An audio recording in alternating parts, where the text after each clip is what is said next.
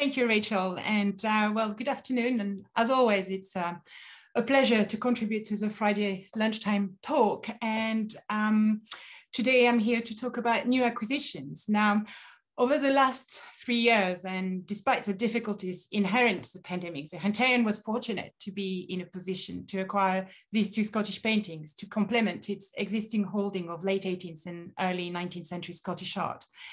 Both were acquired with the help of grants from the Art Fund and the National Fund for Acquisitions and the Alexander and Margaret Johnson Endowment Fund. And I can't stress enough how without those funds, we really wouldn't be in a position to acquire paintings of that caliber to the collection. So we're very grateful to them, of course.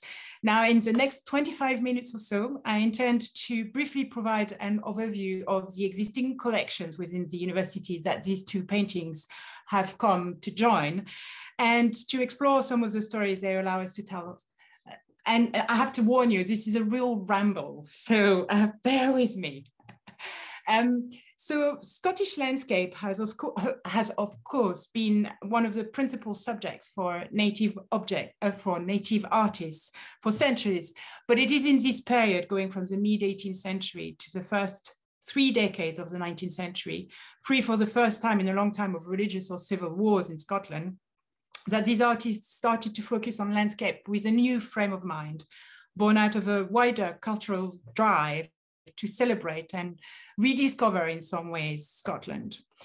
Artists, writers and poets, and here of course Selwyn Scott and Robert Burns come to mind in particular, they all contributed to the emergence of Scotland's modern national identity, and the landscape painted in that period played an important role in redefining this identity. And this is really where those two paintings sit, in my opinion.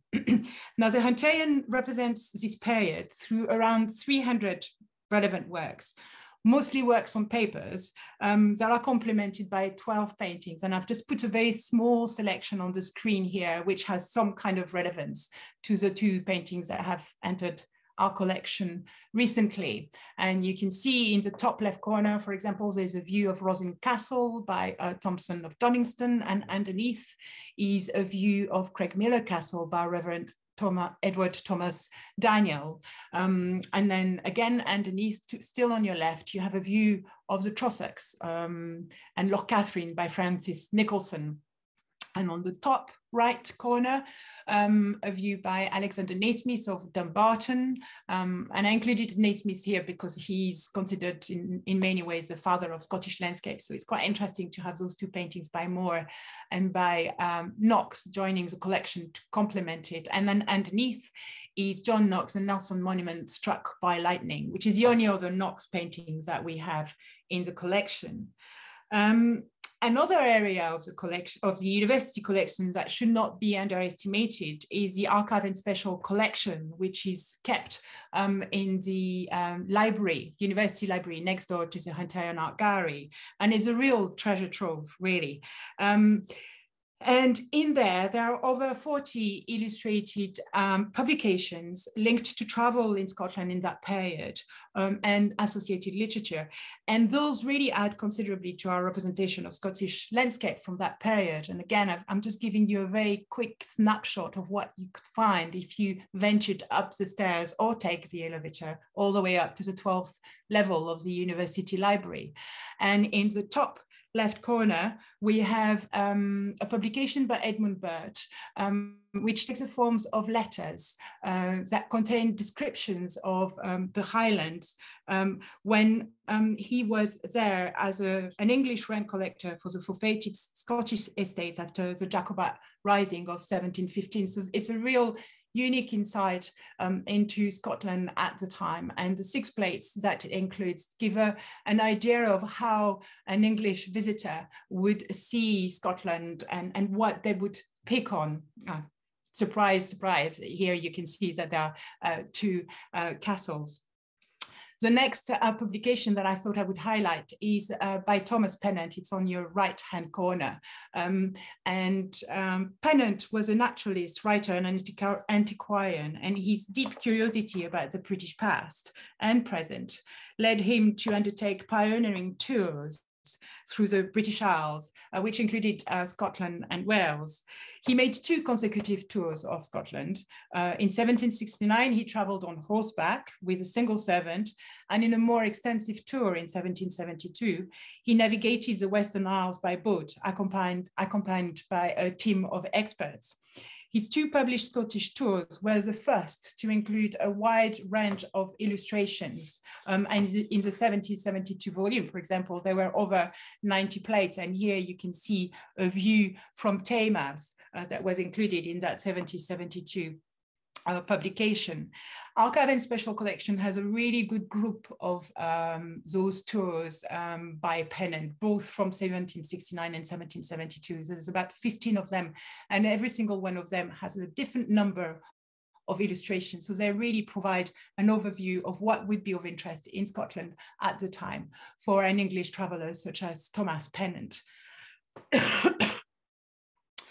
The next publication I've included is in the bottom left corner, and is by William Gilpin, who was an English writer, printmaker, and clergyman, as well as a schoolmaster. And he's best known as one of the instigators of the principles behind the picturesque, an aesthetic ideal which he defined as being halfway between the beautiful, with its emphasis on smoothness, regularity, and order, and the sublime, which is all about vastness, magnitude, and intimations of power.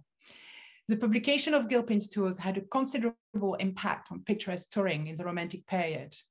His views on the charms of Scotland's untamed landscape influenced a new aesthetic appreciation of Highland landscape and sparked lively debates over the precise ingredients required for true picturesque beauty, often reflected in contemporary travel accounts and in art. And I think in some ways you can look at Gilpin and then think about those 2 acquisitions in an interesting way. And then the last one that I included is for a bit of fun. It's on the bottom right corner, and it's a satire. It's called The Tour of Dr. Prosody in Search of the Antique and Picturesque through Scotland, the Hebrides, the Orkney, and Shetland Islands. And it was published in London in 1821. And it's really taking the mickey of all the people who have gone on tours of Scotland in the last 40 years, trying to find the most interesting antiquities, the most unusual Scottish tradition, and so on and so forth. And here you can see Dr. Prosody with his acolyte, who's just visiting the Falls of Clyde, that by the 1820s had become a really well-known touristic spot on the west of Scotland, and coming into some kind of trouble because he's obviously losing his gripping and about to fall in the waterfall. So those are just a few of the publications that can be found in Archive and Special Collection and really help our understanding of how people saw the Scottish landscape at the time.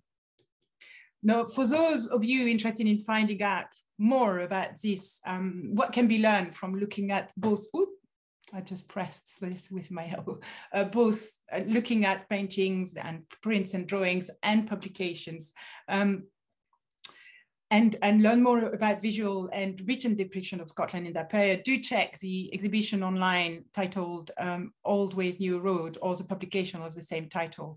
They both offer a unique insight into the development of Scottish landscape painting in that period and explore how the Scottish landscape was variously documented, evaluated, planned and imagined in words and in images. And in many ways, Jacob Moore's Neidpath Castle and John Knox Mountain and Wooden Bridge in the Trossachs were both acquired as the exhibition was coming to life and are a legacy of this project. So now on to Jacob Moore and his painting of Neidpath Castle, which is dated around 1770. For those of you not too familiar with the artist, I thought I would just give you a quick recap as to who he was. Moore was born in Edinburgh in 1740 and he trained as a painter. He also spent some time as an apprentice to a goldsmith and with a firm of decorative house painters, which were called the Norreys. He also attended the local Academy of Art in Edinburgh, the Trustees Academy, where his teachers were Alexander Runciman and William Delacour. After cutting his teeth by painting scenery for Edinburgh theatres, Moore first gained public recognition at home through theatre backdrops he executed for performances at the Theatre Royal in Edinburgh in around 1768-69. And it's encouraged by the success of these theatre backdrops and by the growing support of local patrons that he was able to spend the next 2 years traveling extensively around the Scottish lowlands and further afield. There are some surviving drawings that suggest he went on several sketching expedition to well-known scenic locations. In the east, for example, he drew Arthur's Seat in Edinburgh. He went to Roslyn, which is just about 20 minutes outside of Edinburgh, and Craigmillar, which is in the suburb of Edinburgh. He also went to Dunbar Castle in East Lothian, Neidpath Castle outside Peebles in the Borders, and in the west, he ventured as far as the Falls of Clyde near Lanark, Inveresk, the Trossach and Dumbarton Rock. So quite an extensive sketching tour. Now, as a group, these drawings and sketches suggest Moore must have had in mind the example of his friend, Charles Stewart, whose reputation as a landscape painter in London was established through the exhibition of a series of paintings capturing locally celebrated beauty spots on the estate of his patron, particularly the Duke of Atholl in the second half of the 1760s. And this gives me an opportunity to share with you one of my favorite paintings at the Hunterian, which is a view by Charles Stewart of a waterfall dated 1765. Now, whilst most of Charles Stewart's works are of named identified places, a waterfall is actually a composite view, bringing together elements inspired by pictures of similar subjects that he executed for the Duke of Atholl. And with its low viewpoint and framing foreground foliage, its rustic stone bridge, and its wild mountainous background, its fast running water falling into a deep, gloomy pool, it anticipates a vogue for the sublime and the picturesque, as Gilpin was busy developing at the same time as this painting was made. And for this reason, I think it really is a rather interesting painting. Now, together with Stewart's views of his patron estate and this view of a waterfall, Moore's small number of landscape paintings born out of his travel through Scotland are among the very first celebrating Scotland's landscape as a worthy subject in their own right. And here I've gathered for you the four known views of Scotland that Moore executed around that time. And you can see in the bottom right corner, that view of Neidpath Castle, and then the views of the Falls of Clyde that really made Moore's reputation in Britain. He exhibited some of those views of the Falls of Clyde in London in 1771, and they did bring him considerable acclaim. They also allowed him to raise funds in order to travel to Italy, and after a few months, he was able to leave for Rome, where his reputation preceded him. And he then went on to become a well-known landscape painter in achieving a European reputation as more of Rome. So never really to come back to Scotland after that. But what of Neidpath Castle specifically, might you ask? Well, we know very little so far of the story behind the painting's early provenance. It may have been commissioned by one of Moore's early patrons, such as Sir James Montgomery, whom the artist first encountered through his aunt, who was his housekeeper at the Whim, Montgomery's seat in Peeblesshire, so not too far from Neidpath Castle. Another potential answer may lie within the archives of the Earls of Wemyss and March, owners of the castle today, and whose collection included at some point near contemporary paintings of Dunbar and Roslyn Castle by Moore. And I've actually been in touch with a current descendant of the family who was very interested to try and bring the paintings together, because they still have a painting of Roslyn Castle in their collection. So that would be really rather interesting to do. What I do know is that the painting is the earliest depiction that I'm aware of Neidpath Castle, which is a rare example of a fortified tower house going back to the 12th century. Nestled on the hillside above the River Tweed near Peebles, with sweeping views across forest-clad hills and rolling countryside, it's exactly the kind of building that from the 1770s onwards would become a prominent feature in travelers' account. Moore was not the only artist starting to focus on local beauty spots, and the university has in its collection other examples of this early interest in the nation's past that first started in books, prints, and drawings. And here I've just gathered a few on the screen that illustrate what Moore's contemporaries were up to put the painting in context. So you can see on the left side of your screen a painting by Charles Cordiner of Boswell Castle, another kind of scenic spot, which is dated from 1765, and underneath a view of Glasgow Cathedral from the 1750s that was engraved by Robert Paul. Both were students at the Falls Academy of Art in Glasgow, which preceded the Royal Academy by a couple of decades. And they were encouraged by the Falls brothers, who founded the Academy, and their patrons, to cater for the growing demand for views of local site, which came out of their awareness of the rising interest in Scotland as a terrain of inquiry. And both Cordiner and Paul were seeking appropriate subject matter among the city's landmark and its surrounding, and were focusing on local landscape over idealist one, which was a new sort of attitude among Scottish artists at the time. So the engraving of Glasgow Cathedral, the oldest cathedral in mainland Scotland, is among the earliest views of Glasgow ever made, for example.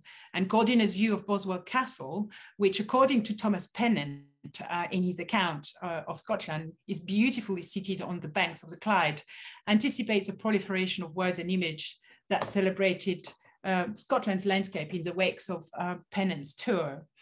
On the other side, we have two artists who are from the east of Scotland as opposed to the west of Scotland. We've got The Taking Down of the Nether Bow by Jan Runciman in the top right corner.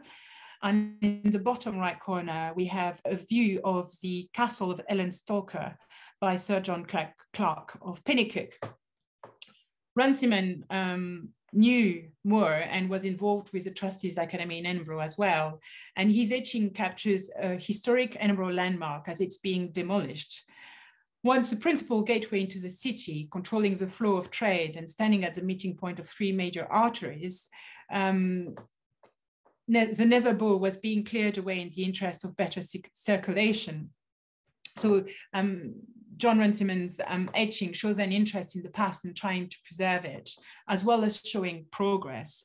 As for Clark of Eldin, he was an amateur etcher and draughtsman with an interest in landscape, who made a speciality of coastal scenes, notably of historic waterside fortress, such as Ellen Stalker, as part of a wider interest in the naval and military history of Scotland.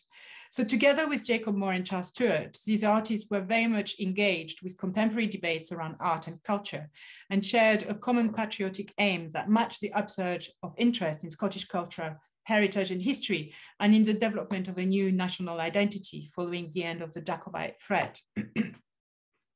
In many ways, one could argue they anticipated the impending fame of Scotland's scenery that would, by the end of the century, feature strongly on the walls of public art exhibitions, in travel writing, and in literature. And the existence of such work suggests business acumen as well, as antiquarian tours of Scotland were becoming just a thing, and subject matter such as natural wonders, picturesque ruins, and historical buildings were bound to be well received and to potentially generate commissions, either for paintings or for illustrations. Now, if we focus closer on the painting, Moore has used a fluid handling of paint to depict lush vegetation and a catch of huge fish. And you can see the detail blown up that shows you that catch of fish, which conveys with great spontaneity the richness and the splendor of the River Tweed. Now, this too is a theme often picked up by contemporary travelers' account, who comment on the abundance of game and fish they encountered and show an interest in traditional fishing methods, among others. So details such as a catch of fish or the presence of a fisherman in a landscape would later become a traditional addition to many landscapes depicting Scotland. And you could consider that it's just a way of introducing anecdotal interest to a painting. But if we turn to archive and special collections again, there is one particular publication that brings an interesting angle to the presence of such a catch in Moore's painting. It's Thomas Thornton, a sporting tour through the northern parts of England and great part of the Highlands of Scotland. Thornton, who studied at the University of Glasgow in the late 1760s, was an eccentric Yorkshire sportsman and a bon viveur. He spent a fortune on organizing an elaborate angling and shooting tour of the Cairngorms in 1784. Having chartered a boat for himself, his party, dogs, orcs, and guns, he organized for supplies to be sent by road ahead of time. It really was quite an enterprise. He had floored tents complete with doors and stoves that allowed him to entertain his visitors with lavish dinners as well. And he had an artist among his party, the animal painter and sculptor, George Garrard, whose sketches were later used to illustrate Thornton's account of his tour. And this is one of those that you can see on your screen there, which is showing fishermen on the side of a loch. So if we bring together the painting and this publication, it allows us to hint at the future popularity of Scottish country sports associated with the Victorian era, and it shows just how early it started. Other potentials for interpretations include Neidpath Castle itself. It has a rich history dating back to the 13th century and was visited by various personalities over the last 8 centuries, from Mary Queen of Scots, who visited apparently in 1563, to the Edinburgh historian and philosopher Robert Fergusson, who lived there at the turn of the century and counted among his guests Sir Walter Scott and William and Dorothy Woodworth in 1803. Its connection to Scottish culture goes beyond history, and you can see that I've included an illustration of the Maid of Neidpath, which was produced by Heath. Oh, and the date is wrong. It's not circa 1770, it's from the 1830s, but never mind. The Maid of Neidpath celebrates the story of Jean Douglas, youngest daughter of William Douglas, Earl of March, who was forbidden to marry the man she loved as he was considered below her station. And this is a story that was taken up by Scott, who wrote a poem about it. And it's still famous today. There are songs around the Maid of Neidpath as well. Further avenues include descriptions of Neidpath Castle in subsequent literature and in prints, drawings, and paintings up to 1832. As I mentioned before, this is the earliest view I'm aware of. And the next view I have come across so far, because, before Neidpath Castle becomes a favorite subject for artists in the 19th century, is an aquatint after a drawing by George Walker, which is dated 1793, for which there is an impression in the King's topographical collection at the British Library. And I have a picture somewhere, but I couldn't put my hand on it, so you'll have to forgive me for not being able to show it to you. And instead, I thought I would just include, if you can see it on your screen, it's little, it's not,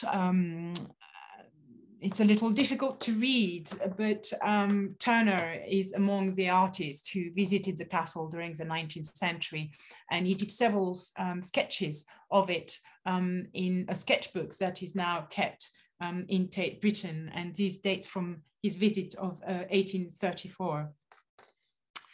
I think I've spent enough time taking you down the different paths that we could take with this painting. But if you have any other ideas around further stories we could tell or explore around the painting, just let me know at the end. And now I will just turn to John Knox and his view of Mountains and a Wooden Bridge, executed roughly 50 years after Jacob Moore painted Neidpath Castle. We know little of Knox's formation as an artist. We know he was born in Paisley in 1776, that he was the son of a yarn merchant, and that he moved to Glasgow at age 12. Just like Jacob Moore, we know that he initially achieved recognition as a painter of scenery for the theatre, and that he went on to consolidate his reputation through the production of ambitious, large-scale panoramas of Glasgow and its surrounding areas between 1808 and 1812. And I've put on the screen here later versions of those panoramas taken from Ben Lomond, which are dated from the 1830s and were executed for patrons. And although they are 150 centimeters long, they are nothing like the original panoramas that Knox painted at, around 1810, but they do give us an idea of what they would have looked like. And those two here are now on display at Kelvin Grove They're truly ambitious and original, and they aimed to convey an idea of the magnitude and extent of the view from the top of Ben Lomond, a view often commented upon in contemporary literature, but never captured on canvas in such a way before. The young artist must have known that if it met with approval, it would undoubtedly contribute to cement his reputation as a landscape painter. What's particularly interesting is that they're quite accurate topographically, and they describe the hills surrounding Ben Lomond very well. And they also include details such as tourists having a picnic, and you can see that on the bottom painting in the left-right corner. And also an artist with a large sketchbook, and that is in the top painting, southwestern view from Loch Lomond on top of the hill to the left. And it also represents a number of locals. There is a shepherd there with its flock and details along the lines. So the painting brings together a close observation of nature with an analysis of the type of person who would venture to the summit of a mountain, as described in contemporary travel accounts. Perhaps more than any other works produced at that time, it is a celebration of Scotland's vast landscape and of its newfound popularity with tourists and native alike, capturing with what artists like to call an honest brush, aiming to appear as following nature closely, a landscape that would be instantly recognizable as well as immersive. Now, Knox's choice of subject matter can also be read as a response to the challenges posed in books during his youth around the difficulties presented to the adepts of the picturesque by the wilderness and vastness of sites such as Loch Lomond, about which they would write, and there are many, many quotes available, and they all convey the same sort of thing. And here I quote just one. Nature has here performed her operation on so grand a scale that it is far beyond the power of art to convey any idea of their magnitude or extent. Encouraged by the success of these panoramic views taken from Ben Lomond, Knox then transferred his attention to the execution of smaller scale paintings of majestic West Coast and Highland landscapes for a domestic setting, to which mountains and wooden bridge in the Trossachs belong. And I've included here the panoramic view as a panorama, just so that you can get a better sense of it, as well as two of the best known paintings of the Trossachs by John Knox, which feature Loch Catherine. And here again, you can see that rather than a romantic or picturesque interpretation of the landscape, Knox offers the viewer a topographically correct, accurately observed rendering of the beauty spots that had reached unprecedented fame relatively recently at the time they were painted, which is around 1815, thanks to the success of Sir Walter Scott's poem and novel, The Lady of the Lake, which was first published in 1810. And again, with his use of Loch Catherine, Knox gives us a modern landscape where tourists cohabit with local inhabitants that brings to life the many written description of the loch published by his contemporaries in their accounts of their visit. Mountain with a Wooden Bridge is a welcome addition to this group of works in public collection for a number of reasons. First, it effectively doubles the Hunterian's representation of the artist. As prior to this acquisition, the Hunterian owned only one work by John Knox, which you saw at the beginning of the presentation. It's that view of the Nelson Monument on Glasgow Green being struck by lightning. Second, it is likely to be a depiction of the wooden bridge Knox painted several versions of and exhibited between 1813 and the late 1820s. Only one version seems to have survived, which last appeared on the market back in the 1980s. And I don't think it's this particular version, which means that it's potentially representing one of Knox's first attempt at capturing the wilderness and majesty of the Trossachs prior to the works that are now in Glasgow Life and the National Gallery of Scotland, those two views of Loch Catherine we've just looked at. This in itself is interesting for anyone wanting to understand Knox's development as an artist better, particularly if we take into account that in the late 1800s and early 1810s, Knox was still very much at the beginning of his career and involved with theatre scenery. And in many ways, Mountains with a Wooden Bridge arrangement of mountains, tree, bridge, and spotlight figures is reminiscent of a stage set, which kind of goes with the idea that this would be an early work by Knox. The difficulty with Knox, of course, is that he very rarely dated his work. So we've got to try and work out what was painted when and use stylistic differences to do that. I think it also allows the Hunterian to highlight Knox savviness as a Regency early Victorian artist who recognized the rise in popularity of images of Scotland, a point that is expanded upon in Old Ways New Road, Travel in Scotland. And finally, just like Jacob Moore's painting, it reflects the Hunterian's collection policy around late 18th and early 19th century Scottish works of art, which has for the last 15 years been supported by several successful grant applications to the Art Fund and the National Fund for Acquisitions. And I will stop here and thank you for listening. And I'm very happy to take questions if you have any.